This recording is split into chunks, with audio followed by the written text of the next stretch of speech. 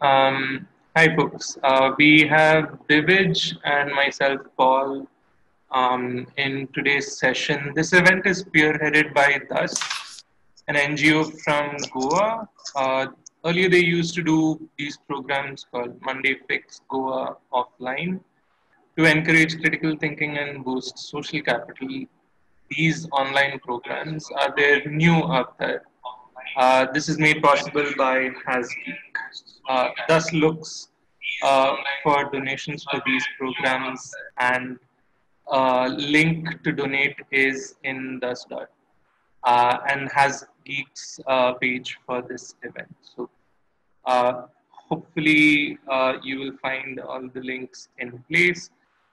We are streaming on Zoom and on YouTube. Devyani is also live tweeting from the Hasgeek Twitter handle. Uh, Housekeeping rules. Q&A session will happen after Divij kind of wraps up his presentation.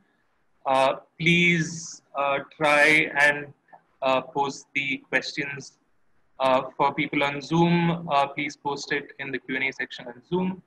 I will be handling both the Q&A section in Zoom and on the YouTube comments.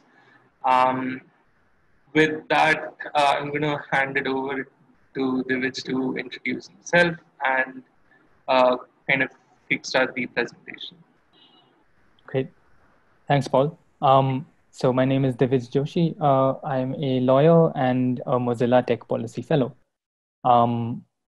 My role basically is to look into, or what I'm trying to do is to build more just and equitable technology policy in India. So I study issues around internet governance, around privacy, and data regulation.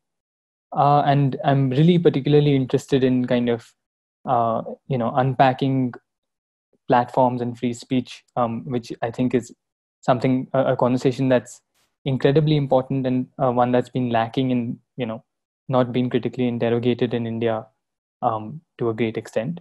So I'm very excited, and thanks to Hasgeek for calling me here. Thanks to Paul for moderating this. I'll be keeping my presentation fairly short and kind of crisp, hopefully. And then I'd love to have a kind of conversation with everybody who's watching, respond to your questions, and maybe learn some things from you as well. So I'll just start off with a few stories, right, about why this is important. And we're talking about platforms, and we're talking about privatized content moderation today.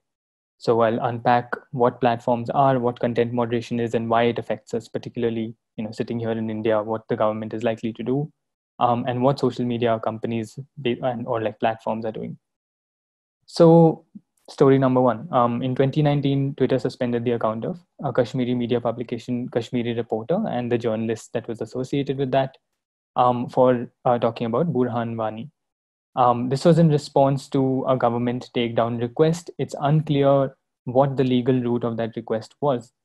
This is one example of the extent to which Kashmiri voices have been systematically stifled on online forums and on through social media. And Twitter's own transparency report, which again is not the most transparent report, indicates that close to 1 million tweets have been asked to be taken down by the Indian government alone, which accounts for all the other government requests for takedowns put together. Twitter, as per its transparency reports, has mostly complied with these requests. So problem number one is of this unholy nexus between government censorship and social media censorship. Problem number two, of hate speech and harassment and unsafe online spaces. In 2019, again, a lot of you might have participated in this event where, and myself included, everybody got really sick and tired of Twitter and the fact that it refused to do anything about massive amounts of caste discrimination online, massive amounts of Islamophobia and sexual violence against women and minorities. At some point, the movement developed to mass migrate, to vote with your feet and show Twitter that if you continue to do this, we're going to leave. A lot of people ended up going to this new decentralized social media network of sorts called Mastodon. that movement didn't last long, and hopefully we can discuss what the problem with that kind of voting with your feet is, or what it didn't solve. Screenshotted here is also Twitter's response to this entire movement, saying that, don't look at us, we are apolitical, which is a classic response, is to deny that any of their actions are actually political actions. Any of them have, intrinsic biases, or are reflective of certain kinds of logics within which Twitter and social media is embedded. And problem number 3, something again very close to my heart, and I forgot to mention, in addition to being a Mozilla Tech Policy Fellow, I also write for and contribute to the Spicy IP blog, where I primarily look at issues of copyright and, again, internet governance and intermediary liability. So, and this is something that keeps happening again and again. YouTube has a system called Content ID, which is an automated filtration system. Through that system, it basically fingerprints certain kinds of musical or videographic works, and if it matches a fingerprint which has been submitted by a copyright holder, then it automatically takes it down or monetizes it in favor of the person who submitted it initially. What happened in this case was that J.S. Bach's symphony was wrongly marked as a copyrighted content for Sony BMG, and then was taken down. Now, this was a symphony that was being used by a German professor to teach classical music, and I think it's fairly obvious that something that was about 200 or 300 years ago is very much out of copyright and very much available for anyone to use. These stories abound, right? I mean, from personal experience, a few days ago, I tried to put up a video of my cat dancing to a Black Eyed Peas song in the background. It was a 10-second video, meant, only for a private Instagram account. About 5 minutes later, I got a mail saying that it's being taken down. Again, a case of automated filtration. In something which should otherwise be very clearly, allowed under the law. It would be considered fair use of that 10-second song clip. But anyway, it got taken down. So I've just linked you, and I'll be sharing these slides later. There's many more stories about how content moderation goes wrong like this and who it harms, and why it's not something that's, why it's something that we all need to worry about. A couple of particularly good efforts here. The Mozilla Foundation has done some work on, some storytelling about how content moderation harms us. And Equality Labs has done a very interesting, very good and deep dive into Facebook's hate speech problem in India, where they've highlighted caste discrimination and Islamophobia. So what we're talking about today is referred to, or rather I think of it as, it's called a wicked problem, right? A wicked problem is something that's often used in policy discourse as something that's a problem that's difficult or impossible to solve, because of, because it keeps changing. The requirements to actually solve the problem keeps changing. And I think the takeaway for this is not to say that, we have a clear solution to online harms, or a clear solution to why content moderation goes wrong. But perhaps to indicate that this is a space that is vital to, our democratic participation or the public sphere. And it's important to recognize the kind of politics which inhabits this space, right? It's important to recognize the rules through which all of the decisions about our speech or about our online behaviors are made.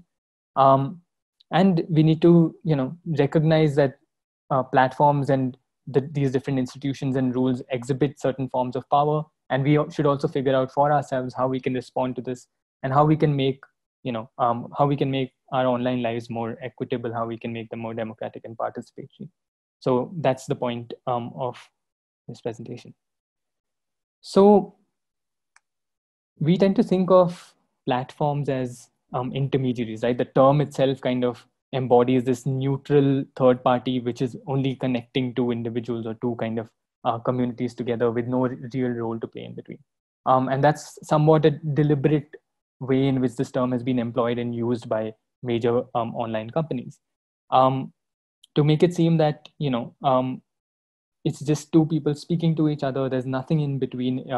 Facebook is just a way to connect the world, right? Now, this is blatantly false. All platforms govern speech. In fact, content moderation is at the heart of what any platform does, right? Without it, it's business. It's rationale or reason for existence would not, it would not exist. So the question therefore isn't, whether platforms are governing speech, but rather how platforms are governing speech, and how we can unpack it and respond to it. So what we need to unpack is, how do platforms decide the rules and principles and standards which govern our speech today? How do platforms start applying these rules, and how do they parse the various contexts, the innumerable contexts and jurisdictions in which these rules are meant to be applied? And primarily, how do they do this at scale? Because I think the biggest problem, or one of the biggest problems with platforms and the kind of activity that goes on through online platforms, is one of scale. And just to give you a quote from a Twitter executive again, is right at the top over there, that given the scale that Twitter works at, a 1 in a million chance happens 500 times a day.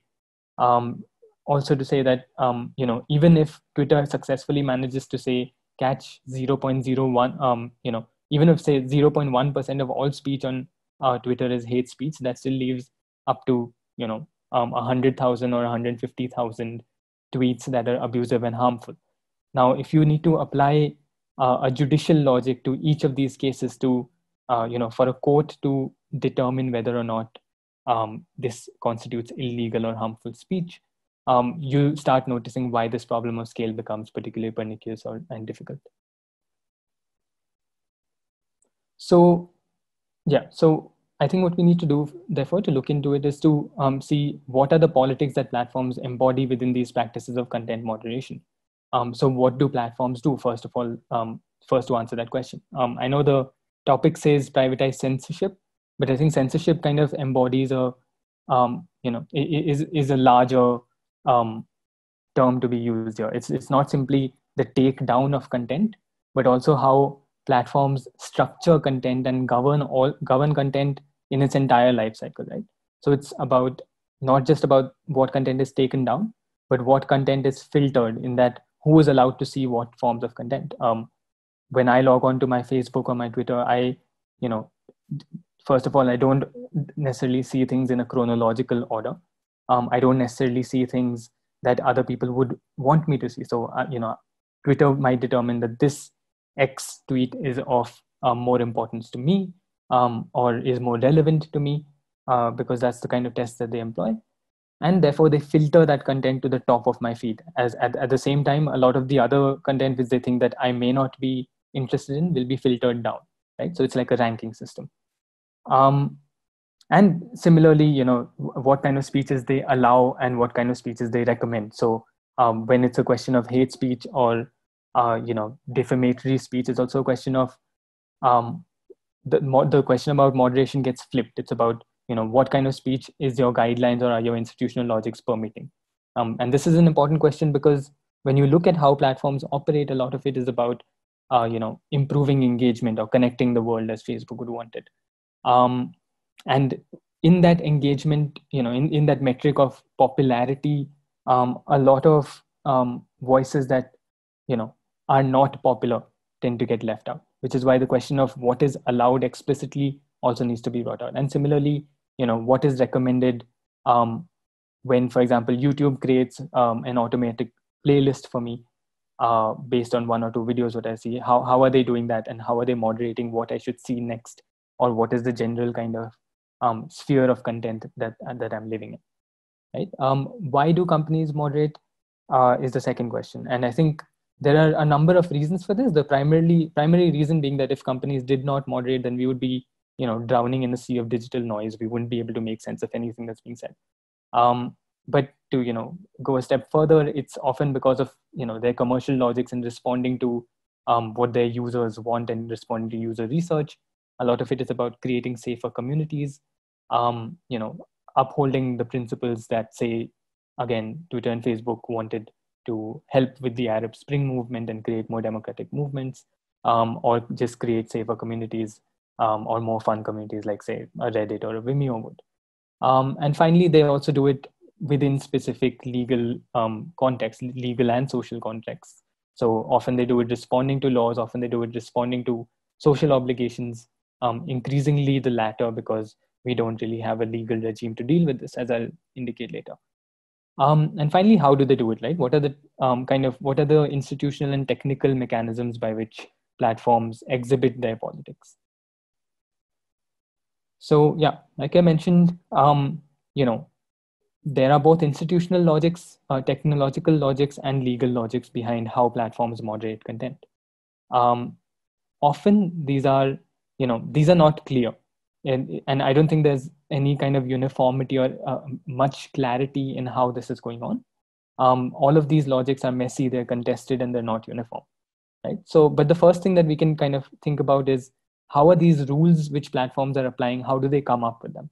And I think there have been some very interesting case studies, mostly in the US, about the rule making procedures and the business practices or business policies. And there's some interesting examples that I've just pointed out here. So Facebook's guidelines, each of these major social media platforms, your Reddits and your Facebooks, even something like Wikipedia, have community guidelines, right? Those guidelines kind of reflect what kind of community each of those platforms want to build. They're often incorporated within or distinct from their terms of use, which are necessary contractual terms which all users are expected to comply with. So all of these rules are not necessarily the ones that are applied, because as I mentioned, it's often messy and contested and non-transparent. So we don't know exactly how they're applying these. But these rules are, made up within boardrooms. They're made up within, by the public policy advisors to all of these social media companies.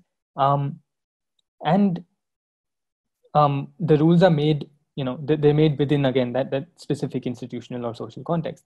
So to give you an example from Facebook community guidelines, not the community guidelines, sorry, but the kind of guidance that they give content moderators, they have a simple kind of rule of saying that, if it's a protected category and if you're attacking that protected category, then the speech is unlawful as per Facebook. So if you say, white men suck, and this is an example that they use in the slide, no offense to anybody here, of course.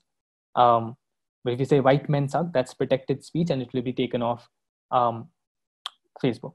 But if you say black children suck, that's for some reason an unprotected category. The reason being that although certain kinds of demographic categories are protected, subcategories within those categories are not protected. So white and man are protected, but children is not a protected category. So you can, attack black children or black drivers or female drivers.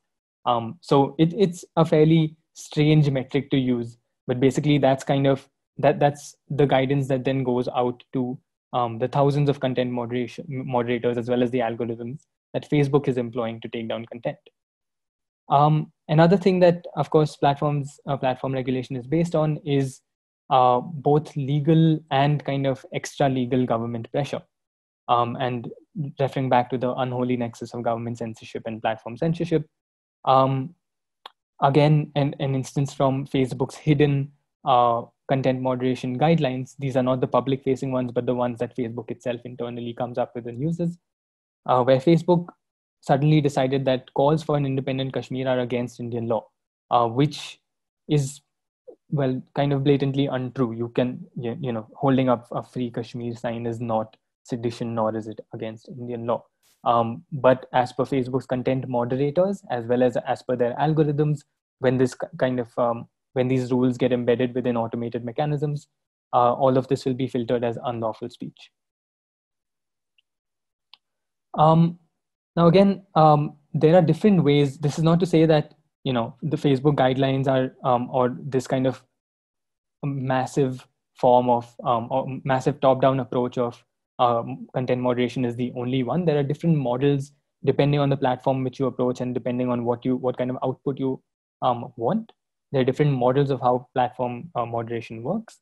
So some of these, which are mostly exhibited in smaller platforms like, say, a Vimeo or an upcoming platform, are bespoke, where there's a lot of editorial control over what you get to see. There's explicit editorial endorsement of certain kinds of content.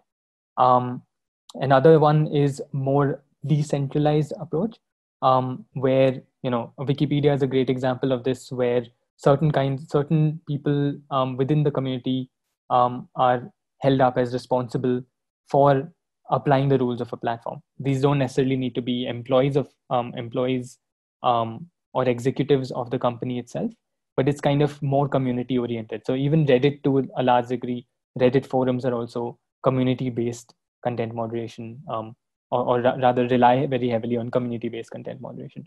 And finally, you have these large scale industrial approaches of the kind that I've been referring to mostly, and the ones that, in fact, that possibly pose the gravest challenges to us, right? So Facebook and Twitter kind of employ these, massively centralized, somewhat vague and somewhat, ununiformly applied broad guidelines and rules. Another thing that's really important to point out, and something that often goes missing in this conversation, is that content moderation is a gigantic and continuous business, right? Given maybe close to 3 billion or 4 billion people are now online and using social media, imagine the kind of effort that goes into regulating speech at that scale. And behind that is, it's not simply technologies, it's not simply executives, but there's a very human labor that undertakes the content moderation. In fact, in Bangalore itself, there are like these huge offices of people sitting in front of screens, having to look at really, really terrible content day in and day out and clicking whether this is accepted or not. And there's some wonderful kind of work that's been done around this, as well as some great movies and other cultural things that have been made. Right. So yes, there's a lot of human content moderation that goes on, but increasingly, given the sophistication of machine learning tools or AI or general kind of algorithmic tools, they are increasingly being employed to deal with this problem of scale, right? To deal with this problem of, like, there are 1 billion things to govern. How do we do it? So some examples of this, one that I already spoke about, are content ID and fingerprinting techniques. And these are the most kind of popular techniques so far that have been employed. And fingerprinting and what's kind of sometimes called hashing, although it's not cryptographic hashing exactly, is a technique where a certain kind of content gets fingerprinted and gets uploaded to a database for purposes of matching it with any kind of subsequent content. So like I said, if you have submitted a copyrighted work to YouTube, it will hash that content, upload it to its content ID system. And if there's any subsequent content which matches the content that's already in its system, it will detect it and block it. Right. Similarly, Microsoft has a photo DNA database, a database that was mostly created for child sexual abuse imagery, which is one of the biggest problems on the internet and has always been, and a grave problem to be dealt with. When the Indian government found out that such a system exists, it then asked, I think it was the CBI or the IB, one of them, was saw that this is a great way to basically find anything that we want to. So they started asking Facebook to photo DNA every photo, every photo within their systems, so that the IB can and the CBI can better investigate it. Fingerprinting is also being used in more voluntary forms or more voluntary initiatives. Like I said, there's already quite a large effort, a global effort, including online platforms, to kind of tackle child sexual abuse imagery. Very important effort. Similarly, there's been this global internet forum to counter terrorism, which also has a bunch of online platforms which work together with governments. And they use a similar technique where it's not very clear how certain content gets flagged or how it gets submitted, but they use similar fingerprinting techniques to catch what could potentially be unlawful content. And I'll briefly talk about why this particularly is very pernicious, right? Why robo-censorship, while it seems like a problem to the, while it seems like a solution to the problem of scale, why it's incredibly problematic is because while human moderators often kind of, you can grasp the context of particular kinds of speech, when you're simply creating automated systems or even machine learning systems, machines cannot grasp any kind of context, and all speech governance is heavily context dependent, right? it could be anything. I mean, if you're, say, standing in the middle of a field and you shout fire, it may not be illegal, but if you're doing it in a cinema, it may be illegal. Another example from Facebook again was when Facebook decided to take down this very iconic photo from the Vietnam War of a young girl running away from the US Army's napalm bombing, saying that this, because the young girl was without clothes, they said that this is child sexual abuse imagery. But in fact, it was content that was meant to critique kind of US imperialism or the Vietnam War. A lot of these problems get made particularly in copyright, because within copyright law, the kind of, when cultural creations are shared, there's a lot of context dependence on how it's shared and whether that sharing is allowed by the law, right? So we have terms like fair use and fair dealing under copyright law, which allow large amounts of cultural content or copyrighted content to be shared by people, which is heavily context dependent. So if you're using it in the course of teaching, for example, it may be allowed. But if you're simply using it to party, to just like play a song out loud for your neighborhood, it would obviously not be allowed. Unfortunately, an algorithm or a machine cannot determine this and doesn't know how this is happening. So the other problems, of course, from this are that, we are no longer living in simply the era where, the era of like the TV propaganda. I think more and more our online deliberations shape our society, they shape our politics. We've already seen instances like Cambridge Analytica, kind of the, the whole tool of, the gamut of political persuasion being used to affect our political choices, as well as our social choices. So the increase in hate speech, online, that can almost directly be tracked to like the increase in rises of, violence against minorities. So essentially, the kind of rules that these platforms make then very directly affect our society, very directly affect us as individuals. But there's been no effort to think about this in terms of how to democratically participate in it or how to democratically regulate these kind of platforms, right? The choices that we make about speech, about our communities, and what we condemn or what we condone are often choices that are made through constitutions and through written laws, right? And then which are then adjudicated in a case-by-case basis by judges, so that they can again, be open, be transparent, be accountable, and so that everybody can democratically agree on a shared set of rules by which we all seek to abide. Unfortunately, platforms don't, have pushed themselves out as these private entities, and as private entities, they don't technically have any constitutional requirement to abide by democratic participation or abide by constitutional rules. So they can censor freely, and they do censor freely. They can promote content that they want freely, and it's very difficult to, in the absence or in a legal void, it's very difficult to ask platforms to behave in a specific manner with respect to any kind of content. And we see that this is not, as the specific problems of kind of networked speech or massively networked speech increase, we're seeing that we're asking more and more of platforms, and we're delegating more and more responsibility over the public sphere and over crucial decisions about what speech should be allowed in the public to these platforms and to their inherently opaque and non-transparent and unaccountable practices. So, the problems of fake news, or kind of like how, what is truthful and what is not truthful, that's being given over to platforms. Problems of privacy, about how much privacy can I reasonably expect online. The landmark case in this is the Google versus Costeja case in the EU, where basically the highest court of the European Union delegated the decision about the right to be forgotten to Google. They essentially said that, if somebody comes up to you with an ask to be de-indexed from Google, you need to deliberate on whether public interest is more important or whether their privacy is more important.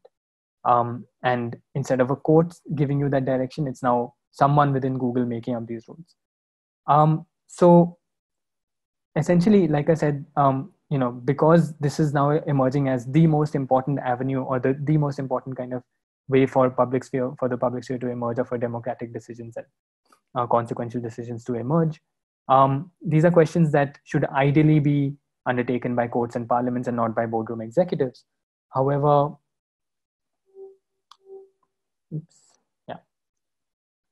in India, we really haven't done much to deal with this problem. We really haven't done much to kind of talk about democratic control over online speech. And this kind of stems from, and I'll give a brief history of how platform speech is regulated in India, to basically conclude that it's not. And it starts with the concept of intermediary liability, and it actually goes back to a very old decision. Some of you may be aware of Avnish Bajaj, the director or the owner of Bazi.com. And now Bazi.com has started selling pornographic material online, which was declared to be obscene material by the courts. And this was prior to the enactment of the new IT Act. And in that time, because Avnish Bajaj was the head of Bazi and Bazi was selling pornographic content, the court declared that Avnish Bajaj needs to be arrested for this.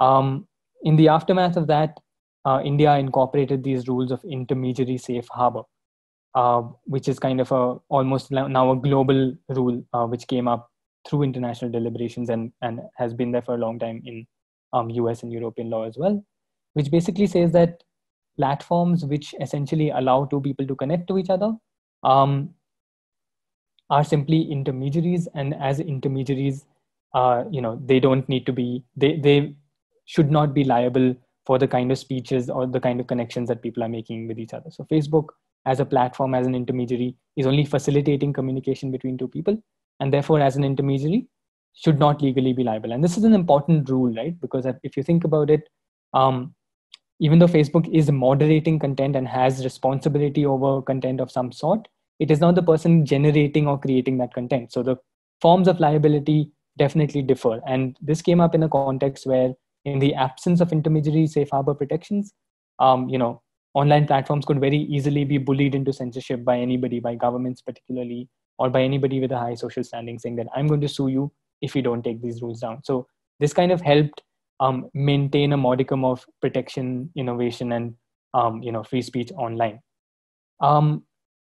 Ultimately, this question of the limits of safe harbor online went to the Supreme Court in the Shreya Singhal decision, which you might know, where the Supreme Court has struck down Section 66A of the IT Act. In that, the Supreme Court modified the language of Section 79 to make it even more difficult for anybody to interfere in or to hold platforms liable for the kind of speech that they've been hosting. So in Shreya Singhal versus UAI, just reading out the portion, they said that platforms have to have actual knowledge of the unlawful content and then fail to do anything about it in order for them to even think about being liable for that content in the end, right? So if I say something, say something hateful on Facebook, they will only be liable if the person who is affected can manage to get a government order or a court degree which says that this is unlawful content and Facebook must take it down. In theory, this is a great rule. It means that it's a deliberation that's made at least with some modicum of kind of judicial oversight or with some independent oversight. Unfortunately, what it's resulted in is being practically unworkable, because you cannot expect millions of people who have grouses about being attacked online, particularly vulnerable minorities and marginalized communities, to start going to courts or start going to the government. Kashmiris or queer people are not going to start approaching courts because they've been censored by Facebook. So, or rather, because they've been attacked on Facebook and want that speech censored or want to be protected. So this is kind of what the status quo is. There are also certain kinds of guidelines that need to be followed under the law. They're very vague guidelines. They don't really say much about what a platform should or should not do. But recently, the government in 2018 has tried to change those intermediary guidelines. So under the law, and the thing that I most particularly want to point out is that they want every platform to adopt automated filters to proactively identify unlawful speech. Now, this is incredibly vague phrasing, right? They basically, what constitutes unlawful information or content, and how platforms are expected to make this decision has not been given under these guidelines, which basically means that any and all responsibility for flagging unlawful speech goes to the platform. A platform which, if it does not flag unlawful speech, can potentially be persecuted and fined crores of rupees. What that essentially means is that it's definitely going to lead to overblocking, definitely going to lead to a system of overfiltration of lawful content, which is very, very scary. The other thing that this has led to, the Share Single standard and the absence of kind of agency or legal oversight about content moderation, is that various courts have stepped in and established their own models of how content moderation should work, which is kind of antithetical to both Share Single as well as Section 79 of the IT Act. So in Sabu Matthew George, the Supreme Court came up with the doctrine of auto block, saying that Google must auto block any ad which is contrary to prenatal sex determination laws. Similarly, in Ray Prajwala, again in the Supreme Court said that there needs to be a committee which will comprise a bunch of independent people as well as platforms, and they will decide rules of automatically taking down violence against women and sexual imagery, violent sexual imagery against women. Similarly, there's been a lot of executive arbitrariness in how these rules are applied. So when the Indian elections were going on last year, and the problems of fake news and hate speech were proliferating, the Election Commission of India tied up with Facebook and Google and then issued them executive orders. We still don't know how those orders were come up with. We don't know what these rules were that the ECI was complying with. We simply have to go with, the news reports or kind of the ECI's word that it was acting in good faith and it was being transparent. So how do we finally go about solving this? What is the way out of this quagmire? Like I said, I don't think the issue is, or at least the point of this talk is not to kind of give an active solution about how do we solve privatized censorship by platforms and how do we make social media better, but to kind of recognize that these are the problems and these are the focus areas in which things can be improved, right? So if the problem is currently the fact that you're swinging between government censorship and platform private censorship, is there a middle ground, and can we improve something in that respect? And I think there's a lot to be improved before we start considering things like automated, robo filters, like the Indian government has been doing. And the way forward to this is to increase user agency, or not users, but increase the agency of the communities and individuals participating in online speech. And how do you do that? You make your rules more transparent to people. You make yourself more accountable to people, right? So you release information to the public, or to researchers or to affected people about how you're engaging in these content moderation practices, and give justifications for why you're engaging in these content moderation practices. You have accountability, which means that if I have a problem with how Facebook has censored my speech or Twitter has censored my speech, I can approach somebody, a person ideally, who can assess the evidence and then overturn a wrong decision and apply a clear standard of rules. These are not, they seem like small asks, but translating them again into the question of scale and into the question of very, very different contexts is difficult. And of course, there are limits of self-regulation. Now, different platforms are trying, different ways of self-regulating themselves. One major effort has been the recent Facebook Oversight Board, where they've basically created a Supreme Court through which certain cases of online content moderation will be filtered up to a committee of 40 individuals who will deliberate amongst themselves and come up with, almost a constitutional rule for Facebook to follow throughout all of its practices.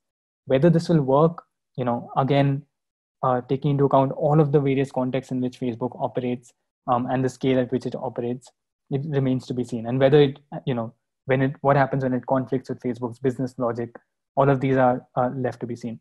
But what I want to talk about, or what I want to endorse more, is kind of, taking more democratic control of the online public sphere, ideally through laws, which doesn't necessarily mean that we give the government more power. I think there are tactical and strategic ways for communities to engage with, to engage with online platforms, to come up with rules that benefit them and which empower them.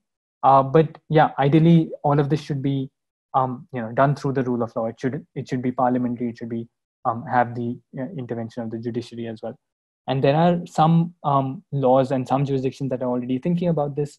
I think, the Network Enforcement Act in Germany, which was initially kind of chided for being overly censored, has actually turned out to be turned up to draw a different kind of balance. Whether you think that that's a better balance depends on what your views about online safety and online censorship are.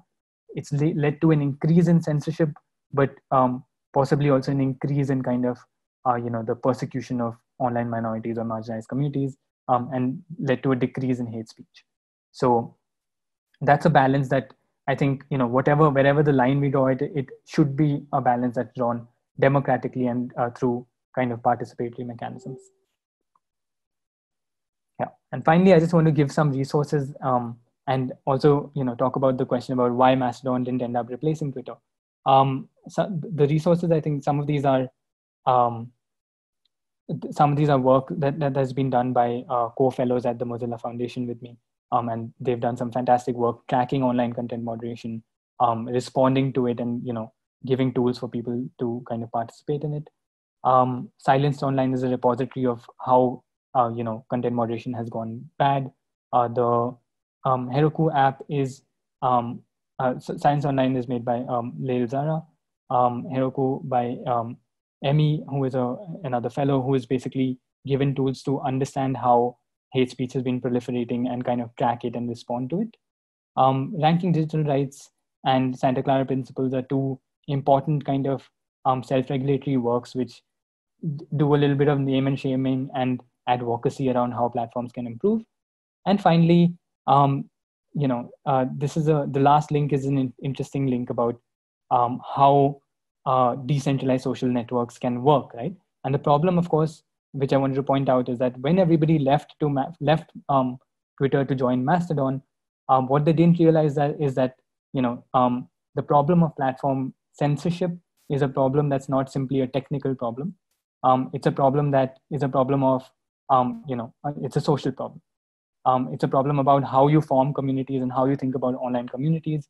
And Twitter is a way in which it's come across as a community at scale, where we've prioritized a massive scale over kind of interpersonal relations or smaller networks.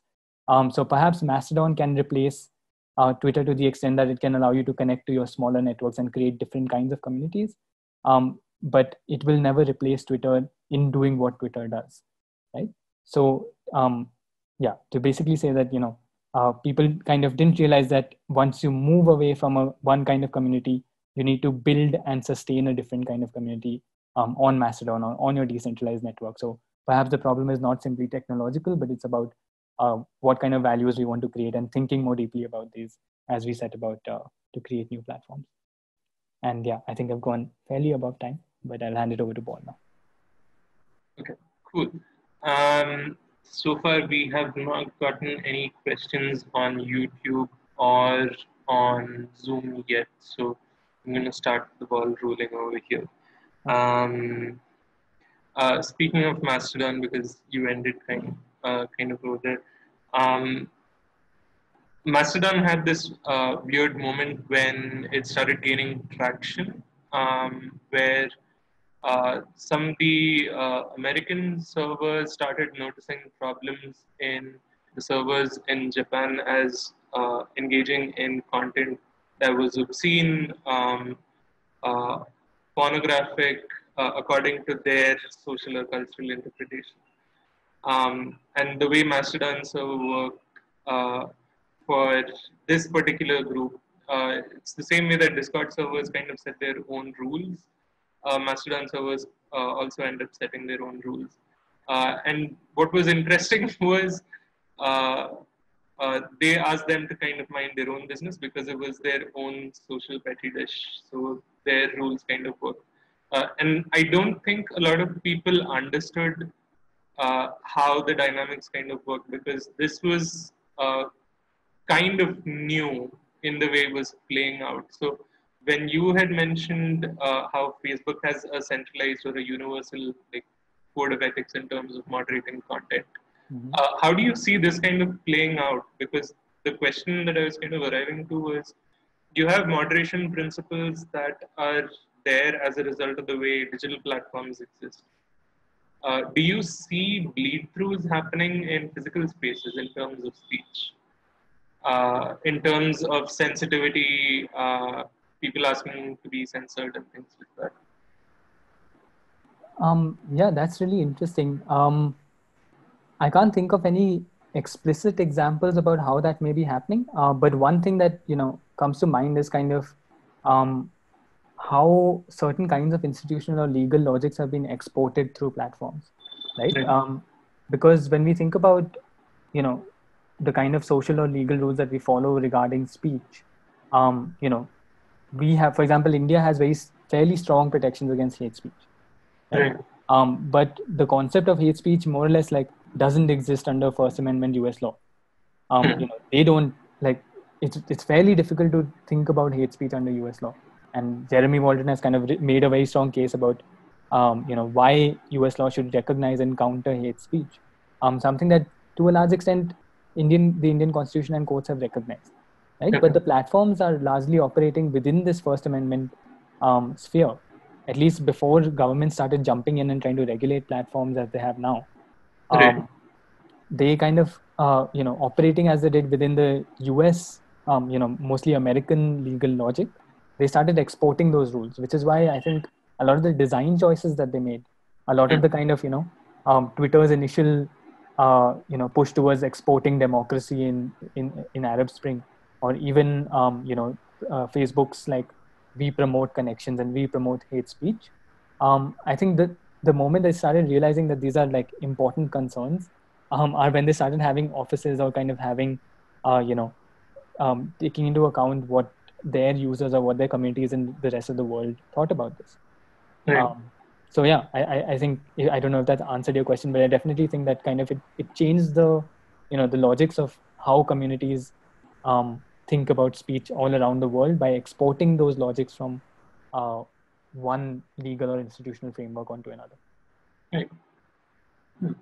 Uh, Reggie from Zoom has an interesting question. Are there any online platforms that deal with complaint redressal for online disputes? Now, most of the large online platforms already have their complaint redressal mechanisms. They don't work very well, granted.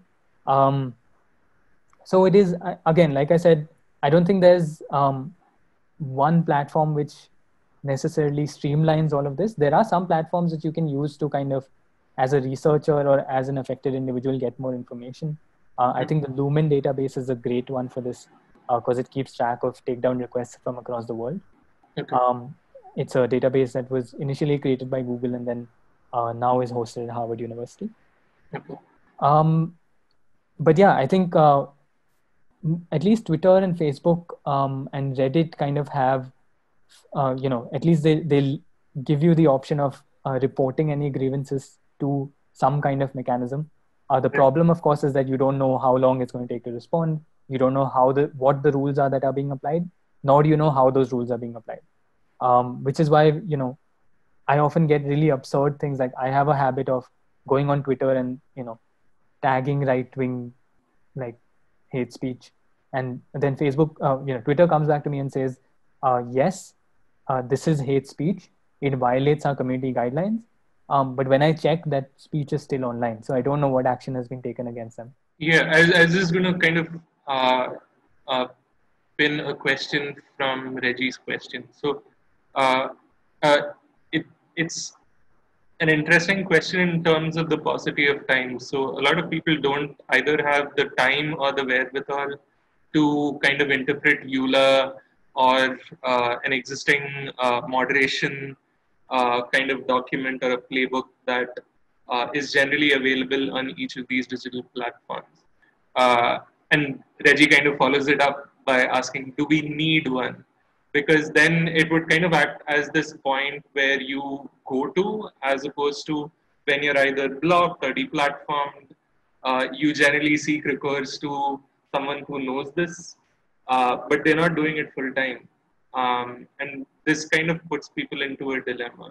Do you think, or do you know of examples where people have tried to create something like that?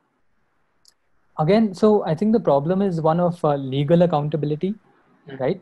It's not like platforms don't know that they're doing this. It's that they're kind of deliberately not doing it because they don't have to, and because they consider themselves as like these private fiefdoms, which operate purely in the private realm of contract law, and don't need to be accountable to people, right? So I think, so if you go back to, for example, the kind of structures that the NetzDG has created, the German law, um, it has created, it has made the incentive mechanisms for, um, all of these platforms to be more accountable, to have grievance redressal mechanisms established in the law, and to have clear timelines for responding to these mechanisms, right? Right.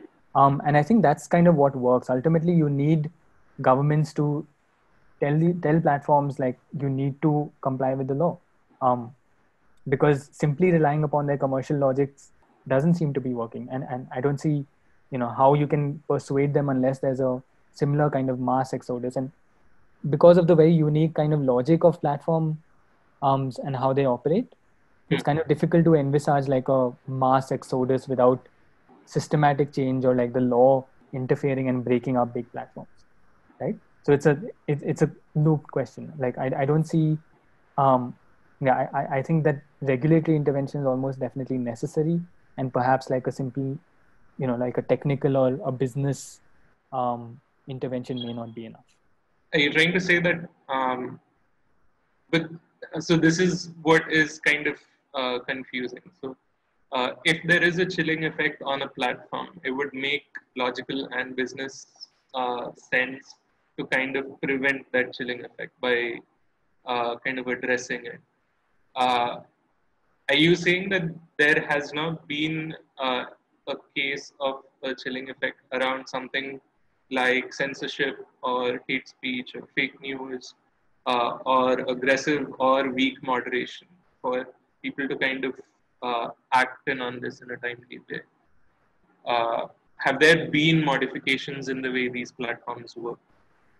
Yeah, so they have, and like I mentioned, there have of course been lots of complaints about how this has happened. There's been lots of advocacy around, the kind of arbitrariness that platforms have been engaged in, Mhm. right? So which is why, like, go back to the Equality Labs report that I pointed out to, or go back to these initiatives on this slide, and companies have responded to that in their own manner. So, Facebook's oversight board is almost like a reconstitutionalization of how Facebook's speech practices operate, right? Like they're trying to make it so that it works under a framework of similar to the rule of law, but like a private framework that way. But they still haven't kind of given, clear instances of what one affected user can do. So Right. this is about coming up with principles for how Facebook can work, right? Right. But it's not a regulation in terms of, if I submit a complaint to Facebook, it will come back to me in 24 hours and say Hmm. what it has done to address that complaint. That doesn't exist anywhere, You can't right? hold the platform accountable in case there's no action being taken. Exactly. So Uh, there's no law which can kind of prevent a platform from censoring me, right? right. Like a government, for example, is constitutionally prohibited from censoring me in many circumstances. You would Right. call it a restriction on your freedom of speech. Right. But that freedom of speech doesn't necessarily translate onto private platforms simply because they have pushed themselves as private platforms. And I think a reconceptualization is therefore necessary to think about them as public utilities, or start thinking about them as regulatable entities, right? Not Right. necessarily ones that should be liable for content, but ones that should be accountable for how that content is moderated by them. Right. Devika on YouTube has asked, um, my question is that given the Shreya Singhal case law, how do you justify suo moto removal of information by Facebook, which violates its community guidelines, or when a user reports some content? Yeah, like same question somewhat, and thanks for that question. But yeah, it's basically that's the problem, right? You can't, to a large degree. See, there are a few ways of doing this, and in the US, for example, people have tried to sue Facebook or social media platforms for wrongly taking down or wrongly censoring them. But go back and read the terms of use. You as a user, or as an individual or a community, have to follow Facebook's community guidelines. Facebook, on the other hand, does not have to follow anything. It's not accountable to you in any manner. It's ultimately only accountable to its shareholders, right? Right. And this is a problem that, of course, we've also faced in the privacy discourse, where we Right. talked about, what is the responsibility that platforms have.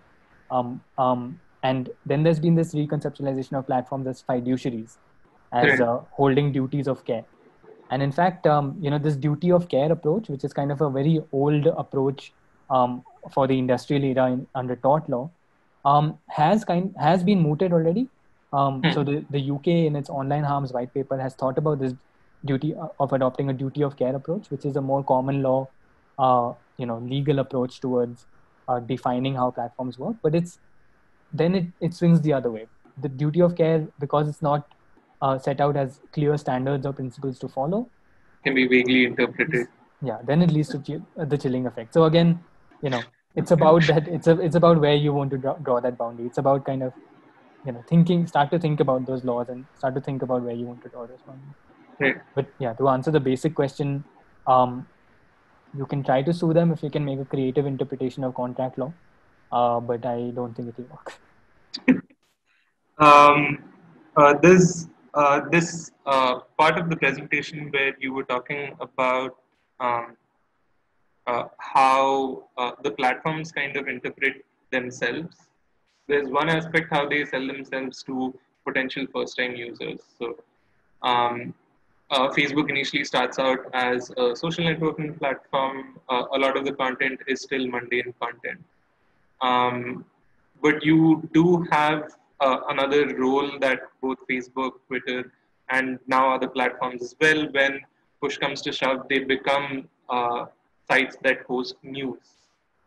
And I think there have been many instances where these platforms, Facebook and Instagram and Twitter, function more or less like open platforms. WhatsApp kind of functions like a closed one. Each of them have their own kind of agency in terms of allowing news to disseminate. But when it comes to hate speech or fake news, and as in the presentation you described, they were trying to hold, each of those governments were trying to hold WhatsApp complicit in its role of spreading fake news.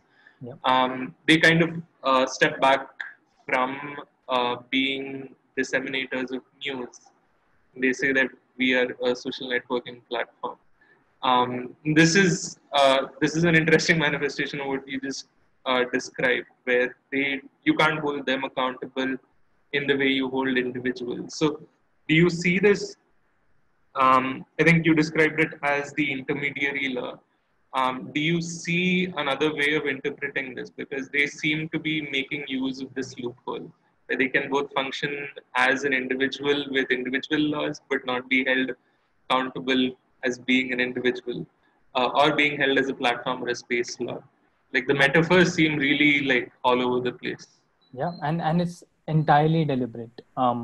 So the choice of framing themselves as platforms or as intermediaries while continuing to,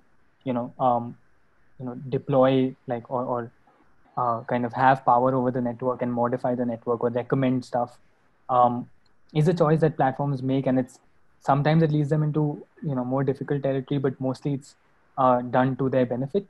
So they're allowed to modify the law to their benefit, and because most laws only have this very blanket charter saying that if you're an intermediary, which means that if you're not yourself generating the content, and I mean in India technically the law uses the term modify, but that term has not been expanded upon.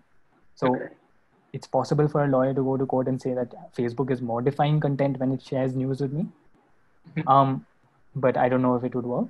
But yeah, definitely, there's a great article called The Politics of Platforms, written by Tarleton Gillespie, which kind of unpacks this, right? It unpacks the kind of duplicity that's involved in framing something as a platform, while actually being, the core logic that's responsible for governing speech.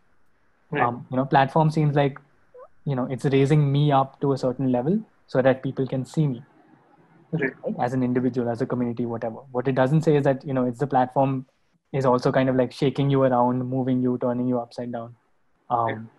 So Another question was around the human labor bit, and this was kind of edging towards what is happening now. So, on one side, you have an algorithmic way of moderating content, and we see this, as you described, around takedowns of content that might be violating or being perceived as a violation of IP. But on the other hand, when you're trying to block either hate speech or obscene content, in this specific time period during a pandemic, the kind of prompts that come back is that we are pressed in terms of the workforce behind this. And I'm not sure how it's kind of playing out. So, in terms of IP protection, there seems to be algorithmic moderation. But in terms of hate speech content, there seems to be human labor involved. Is there any particular reason why it's been played out this way and why it's not more proportionate?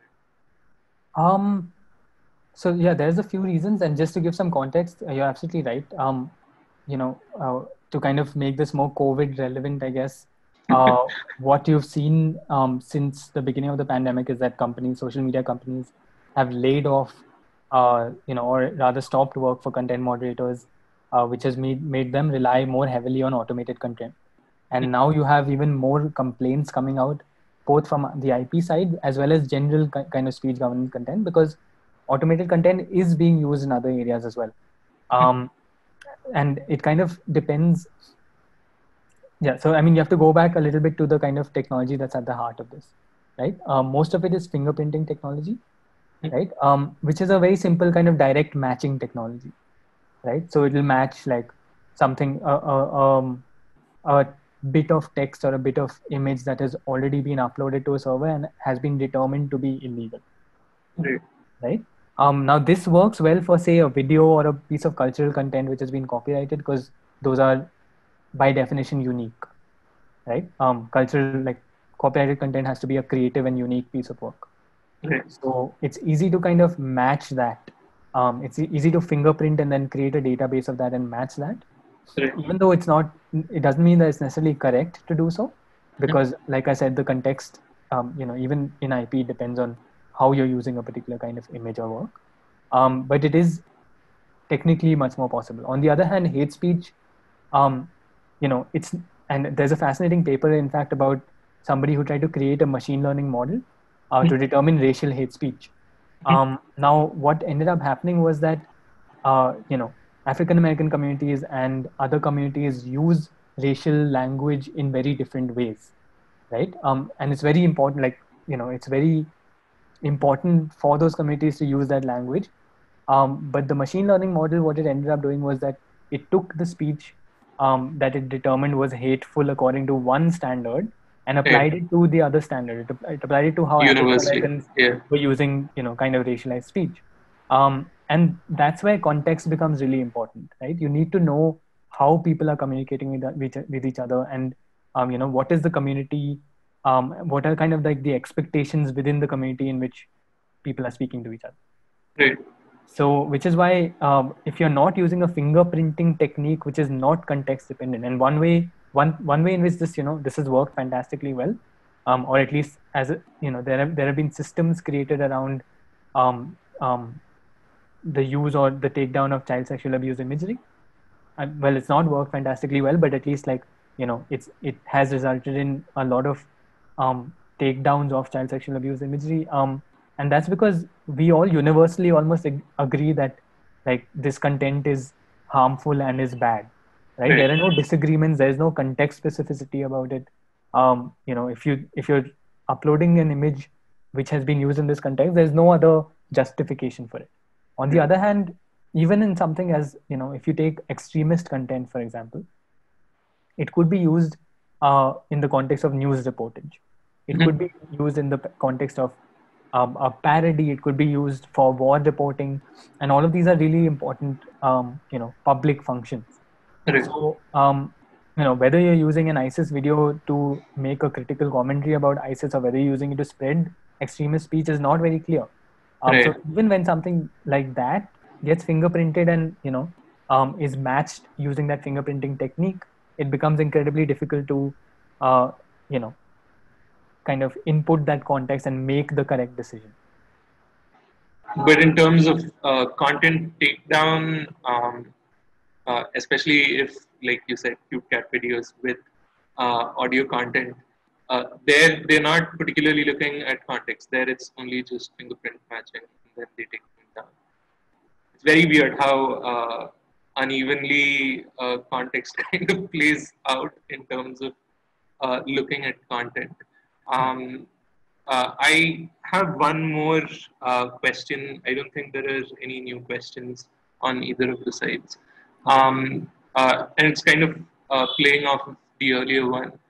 Um, in China, in terms of moderation and censorship, they have certain interesting ways of keyword filtering, and they use human labor to a much greater extent to kind of make sure that dissent is curbed in different ways. And to kind of play along the game of escalation of cat and mouse, you have different people trying to subvert keyword filters.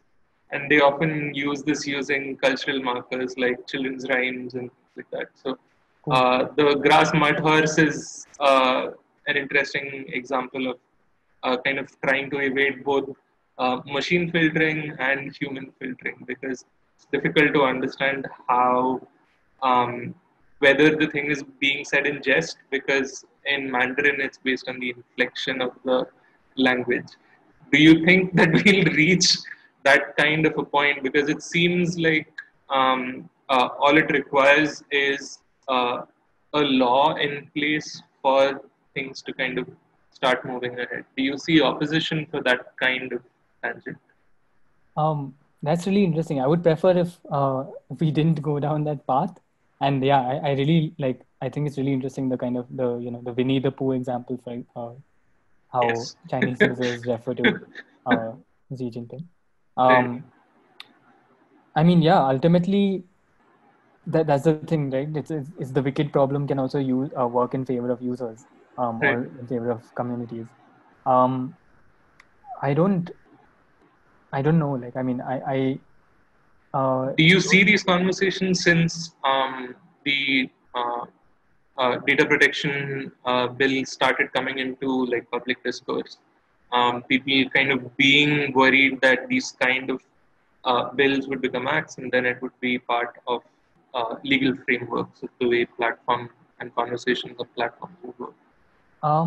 Yeah, definitely. I think there's been a lot of pushback against the intermediary guidelines rules as well. A lot of advocacy about pushing back, particularly against the automated takedown stuff. And I think, yeah, I mean, another thing that ties into kind of your question is um, also one of the justifications that platforms and governments give for not making the rules of engagement very clear. Right. So they say that if we release rules which say that, free Kashmir is seditious, then Right. people will find ways to game it, Right. right? And this is a common kind of something that's like often talked about in terms of algorithmic explainability or transparency, Right. where people are scared of gamification of the specific, very specific rules that are applied on online platforms, and they're not sure how they can then start to counter that. Right. So, Reggie's kind of added into that conversation by saying that we have loads of languages, unlike China with Mandarin and Cantonese, it will be a nightmare. yeah, absolutely. I mean, the languages by themselves are a nightmare for NLP to kind of make sense of. But when you add a layer of culture with the way the language is used, it makes it even more difficult Yeah. to kind of moderate. And then you have different manifestations of all of these conversations. Cool. I think we are almost at the end of time, and I don't see any more questions. Oops. Okay. Cool.